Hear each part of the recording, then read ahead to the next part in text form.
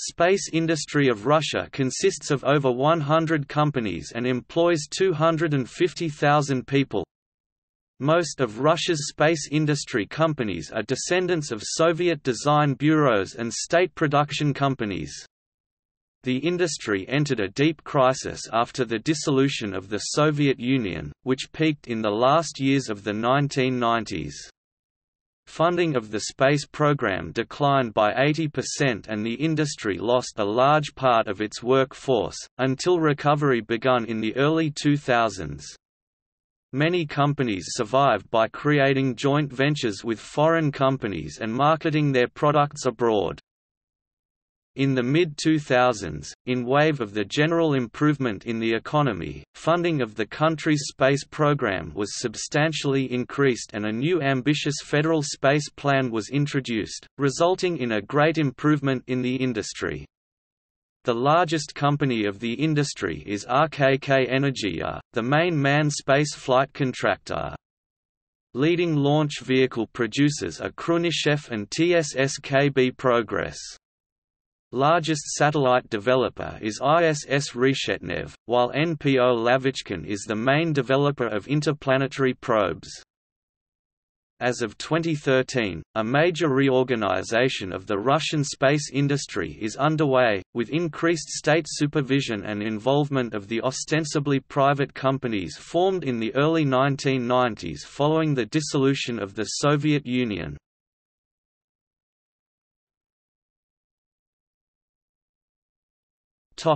History.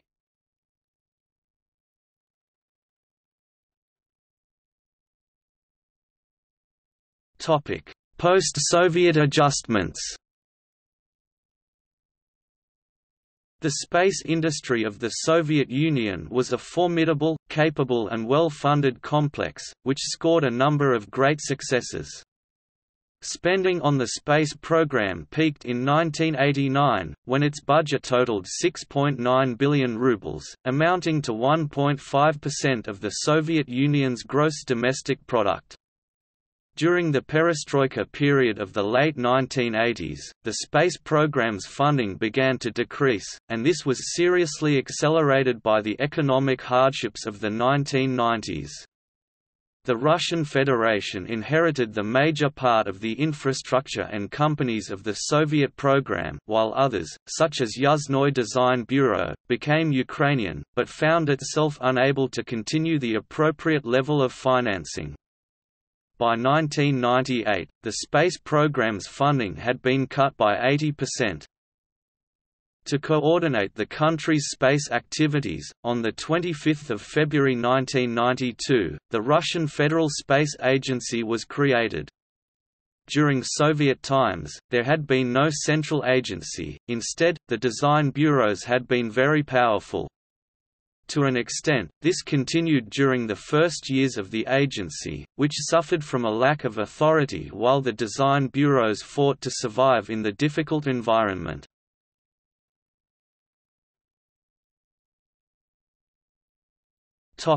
The crisis years. In 1993, the most prestigious program of the industry, the Buran Space Shuttle, was cancelled. It had been worked on for 20 years by the industry's best companies, and the cancellation immediately resulted in a 30% reduction in the industry's workforce. 300,000 people worked in the industry at the end of 1994, down from 400,000 in 1987, and the space program's funding now amounted to just 0.23% of the country's budget. The final phase of the space program's contraction took place during the 1998 Russian financial crisis. Much of the budgeted money never arrived at the companies. The space industry continued to shed workforce, and soon only 100,000 people remained. Wages were also cut, for example at the leading rocket engine producer NPO Energomash. The average monthly salary during this time was 3,000 rubles, $104. The space industry's physical infrastructure declined greatly, and this was symbolized by a roof collapse in 2001 at the Baikonur Cosmodrome, which destroyed the Buran shuttle, which had flown the one and only flight of the program in 1988. No funds were available to look after the shuttle's hangar in Baikonur, and it collapsed on the shuttle in May 2002.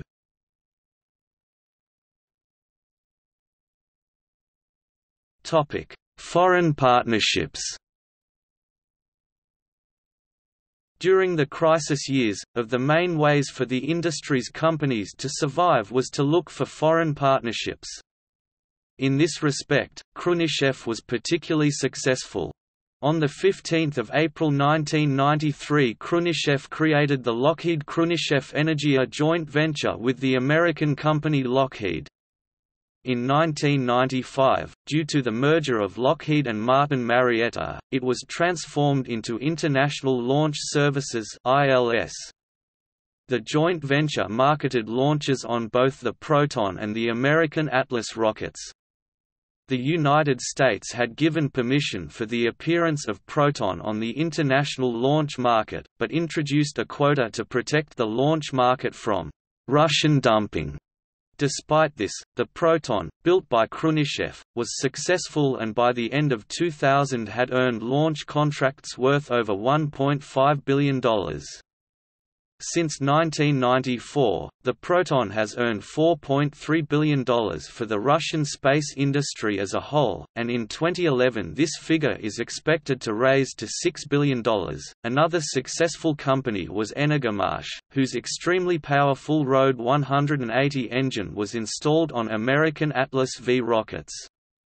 The rocket's manufacturer Lockheed Martin initially bought 101 Rode 180 engines from Energomash, earning the company $1 billion in hard currency.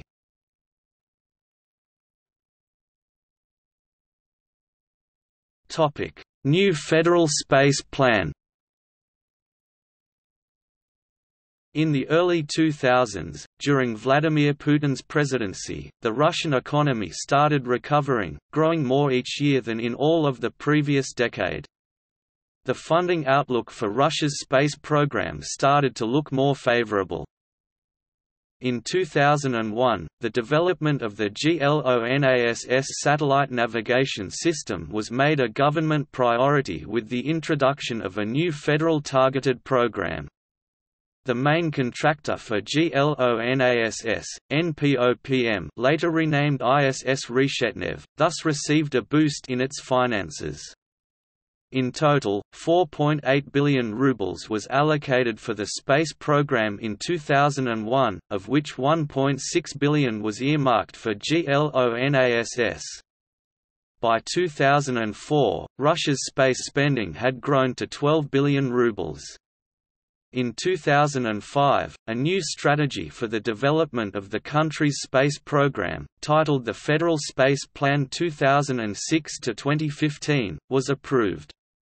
It stipulated the completion of the International Space Station, development of the Angara rocket family, introduction of a new manned spacecraft, and completion of the GLONASS constellation, among others. In the mid-2000s, funding of the space program continued to improve substantially, amounting to 21.59 billion rubles in 2005 and rising to 23 billion rubles in 2006.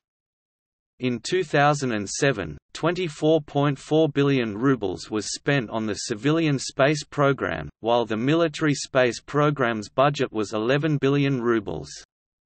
The industry also continued to receive very substantial funds from exports and foreign partnerships. Under Dmitry Medvedev's presidency, space technology was named of the key areas of the country's modernization program.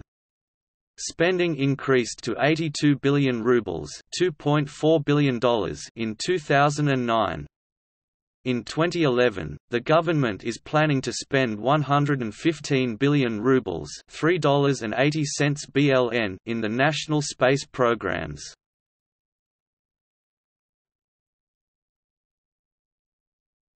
Topic: 2013 reorganization of the Russian space sector. As a result of a series of reliability problems, and proximate to the failure of a July 2013 Proton-M launch, a major reorganization of the Russian space industry was undertaken. The United Rocket and Space Corporation was formed as a joint stock corporation by the government in August 2013 to consolidate the Russian space sector. Deputy Prime Minister Dmitry Rogozin said, "The failure-prone space sector is so troubled that it needs state supervision to overcome its problems." 3 days following the Proton-M launch failure, the Russian government had announced that extremely harsh measures would be taken, and spell the end of the Russian space industry as we know it. Preliminary information indicates that the government intends to reorganize in such a way as to preserve and enhance the Roscosmos Space Agency.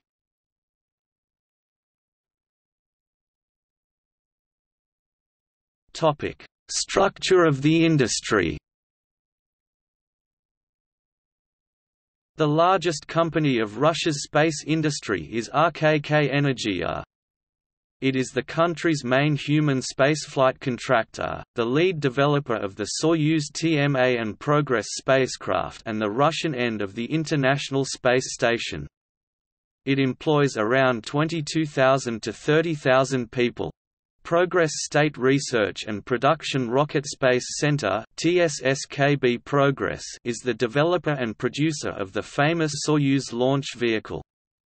The Soyuz FG version is used to launch manned spacecraft, while the international joint venture Starsem markets commercial satellite launches on the other versions. TSSKB Progress is currently leading the development of a new launcher called Rus-M, which is to replace the Soyuz.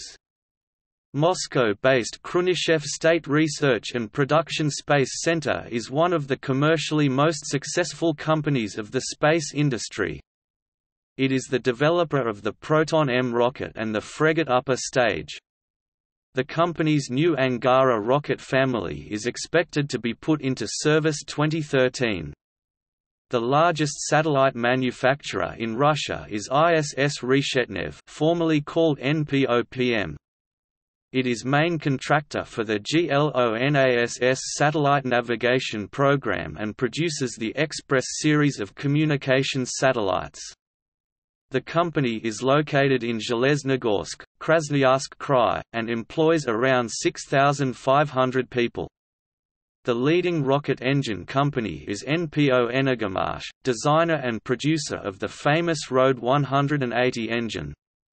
In electric spacecraft propulsion, OKB Fakel, located in Kaliningrad Oblast, is one of the top companies. NPO Lavichkin is Russia's main planetary probe designer. It is responsible for the high-profile Phobos Grunt mission, Russia's first attempt at an interplanetary probe since Mars 96.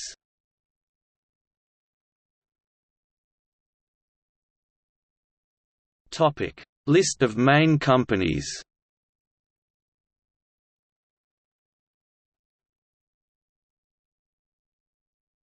Topic: Launcher manufacturers.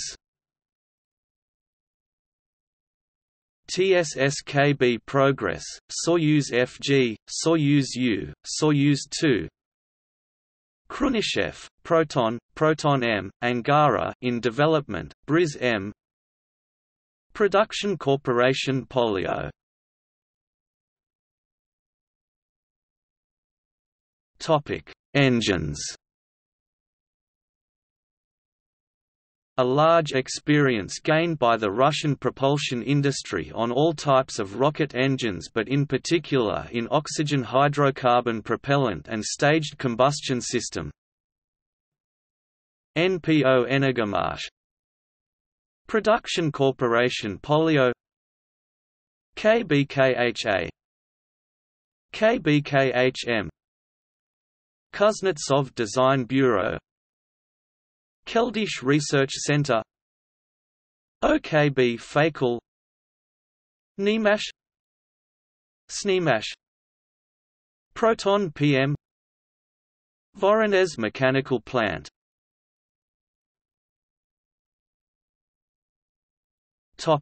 Manned spaceflight contractors. RKK Energia, International Space Station, Soyuz TMA, Soyuz TMAM.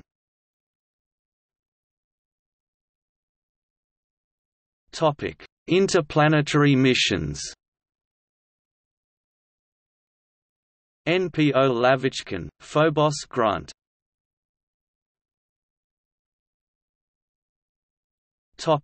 Satellite developers. ISS Reshetnev, GLONASS, Express. NPO Lavichkin, Electro-L. Gazprom Space Systems. SPUTNIX Limited. TAURIA Aerospace.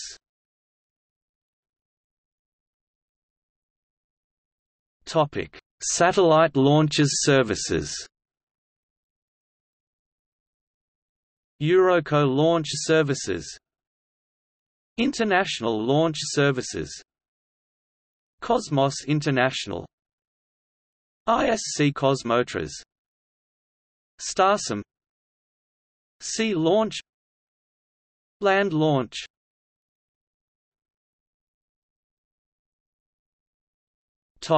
Environmental impact.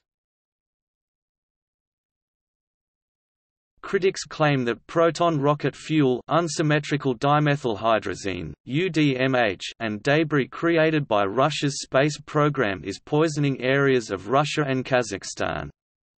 Clusters of cancers have been found in the Republic of Altai, and residents claim that acid rain falls after some launches. Anatoly Kuzin, deputy director of the Khrunichev State Research and Production Space Center, has denied these claims, saying, "We did special research into the issue. The level of acidity in the atmosphere is not affected by the rocket launches, and there is no data to prove any link between the illnesses in Altai and the influence of rocket fuel components or space activity of any kind."